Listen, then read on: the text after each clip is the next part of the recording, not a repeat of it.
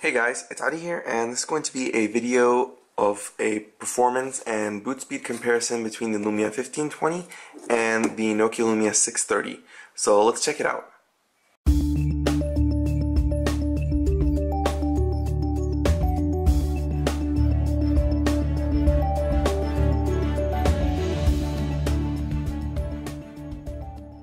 So of course the Lumia 1520 is the most powerful Nokia out so far with its quad-core Snapdragon 800 2.2 GHz processor. So it is basically the benchmark for what you can get best in a Windows Phone device, while the Lumia 630 is a bit on the lighter hand. So let's check out the boot speed between the two, and I'll give you the specs of the 630. So I'm going to power them both on 3. 1, 2, 3. And the Lumia 630 vibrated a fraction of a second faster. So, the Lumia 630 actually only has 512 gigabytes of RAM, which megabytes of RAM. Sorry, 512 megabytes of RAM, which is the major factor in concerns of what apps can run and what apps cannot run on it.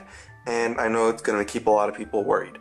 But in terms of the actual specs of the device, it has a 1.2 GHz Snapdragon 400 processor compared to, as we mentioned, the 2.2 GHz Snapdragon 800 of the Lumia 1520. And both devices have booted within time of each other, hardly a difference between the two. Now, just so you guys know, the Lumia 630 is running Windows Phone 8.1, while the Lumia 1520 is running Windows Phone 8.1 Update 1 on the developer's preview, so it might be chalked up with some differences there. So the other thing I want to do is look at some app performance speeds. So if we fire up Facebook on both apps and see how long it takes for those to load, so right there, this is Facebook beta on both, and loading. Lumia 630 to load the Facebook feed slightly faster, different feeds of course since Facebook's weird like that, but no real difference between the two. So if we can try that again, but with another app, say Twitter perhaps, sorry. So if we scroll down to the Twitter app and hit it on both simultaneously, see that the Lumia 630 gave us that black screen while loading the app, and it's still loading it. And now it's loaded. So you can tell that there's a slight delay in app loading. You get the little black screen. Sometimes you'll get a resuming screen, which is something you usually only see on 512 megabyte devices. So let's try jumping back into Facebook and multitasking. And Facebook seems to have closed here, so we just have to open it up again.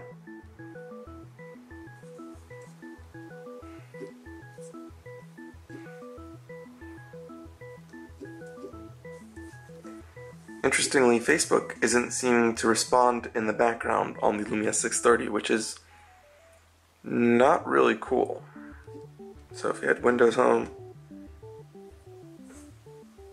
yes. So for some reason, Facebook is not running in the background on the Lumia 630, or at least the Facebook beta isn't, which is kind of worrying and not exactly a good start. So another app, of course, that we can check out is another fan favorite, and of course a very essential app for a lot of people, which is Instagram. But I like to use 6tag by Rudy Hune, so let's check how fast that loads. So if we just tap on both, instant loading on both feeds, refresh perfectly fine, no worries. Head back home, head back home. Let's see if we can back up into that. And no problems at all.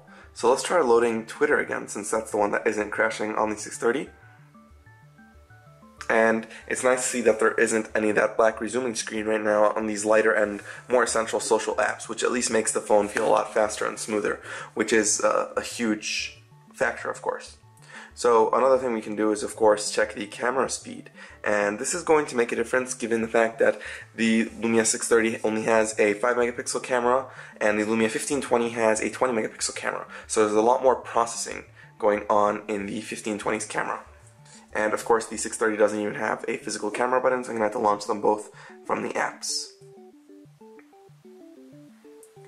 So the 1520's camera launched faster, much faster actually.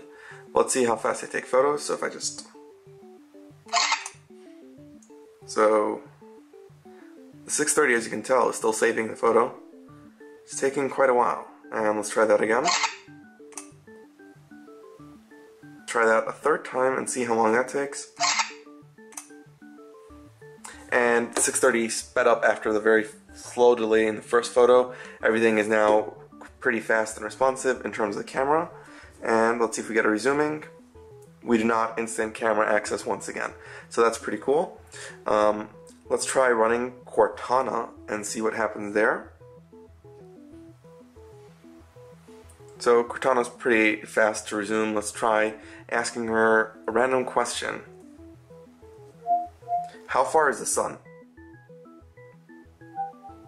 So I want to just see if there's a difference in the processing of Cortana's questions. 92.96 million miles. 92.96 million miles. So there wasn't really a big delay between the questions, and that's usually because Cortana's voice recognition is done online, so none of it is really processed on the phone, which is why it wouldn't really make much of a difference. I just wanted to try that out.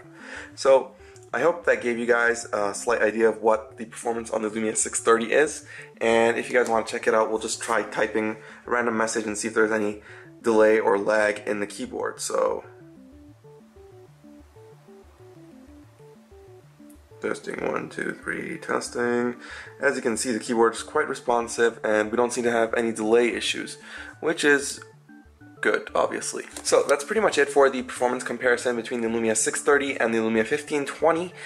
As you guys probably noticed, there isn't really much of a difference between the two, especially except for, like, for example, the Facebook app, which was crashing in the background.